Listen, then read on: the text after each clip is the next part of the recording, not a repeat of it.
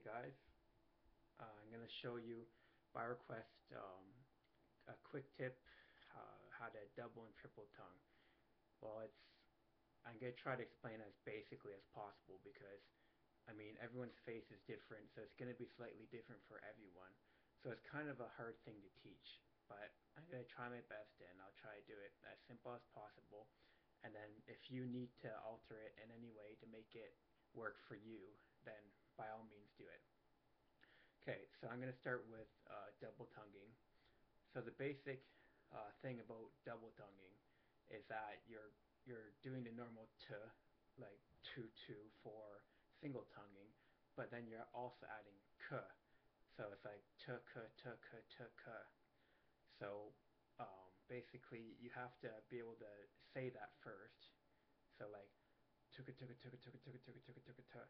That's the first step. You got to be able to actually say it. So practice doing that. And then the next step I would think would be to actually be able to do it when you're buzzing. So you can do a free buzz just by putting your lips together like this, like doing like an like and then buzzing them. So mm, so that's the basic tone behind it. Now, if you can double tongue that, then you should be able to do it on trombone.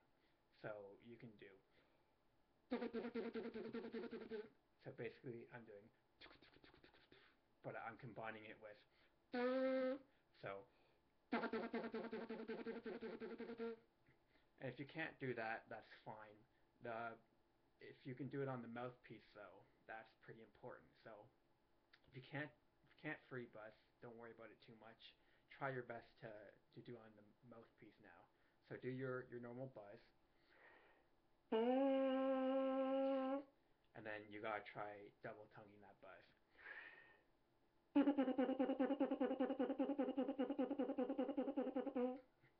And then if you can do that, the next step is to do it into the trombone.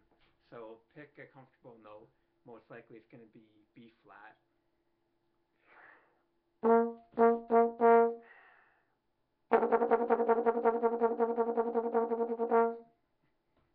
Okay, so that's the basics behind double tonguing. I think there's also another way of doing it. Instead of tuka tuka ta, you can do dugga dugga dugga dugga da. It's a little bit softer, but it's not as articulate and clear. I believe for classical playing, the tuka tuka tuka is more common. And now for triple tonguing, it's similar to double tonguing, but instead of going tuka, you're going tuka ta. Or I've seen in other, I believe it was the Arbin's book, another way of doing is tutaka. So tukata or tutaka.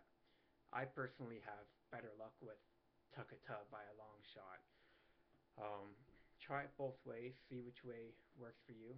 Again, you gotta try actually pronouncing it. So tukata tukata tukata tukata tukata tukata tukata tukata tukata tukata tukata tukata tukata tukata, and then try free buzzing it.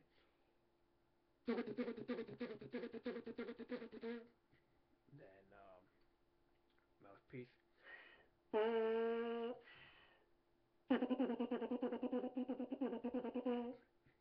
then finally trombone.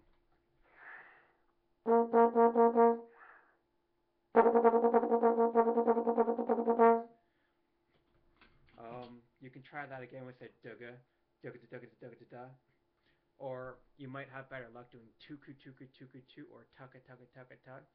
I personally just think the most important part are the syllables like t and k, because the rest of the vowel is just the air. So it's like or again the air is important. I guess practice it slowly. So you're gonna have to work it up, or really, it's different for every player. It's hard to really say what's going to be best for each player. It's going to take a lot of practice, and you're going to need to try different ways. And honestly, I think it's a matter of just finding what works best for you and doing lots of experimentation. You can practice a lot, but practicing the wrong way and you won't make any progress, but all of a sudden you might try something different and it might work better for you. It might just click like that. That's not to say don't practice. Keep practicing, and eventually I think you'll find what works best. Okay, hopefully that was helpful. And please like and subscribe to my channel. And if you have anything else you want to know, please let me know. Talk to you later.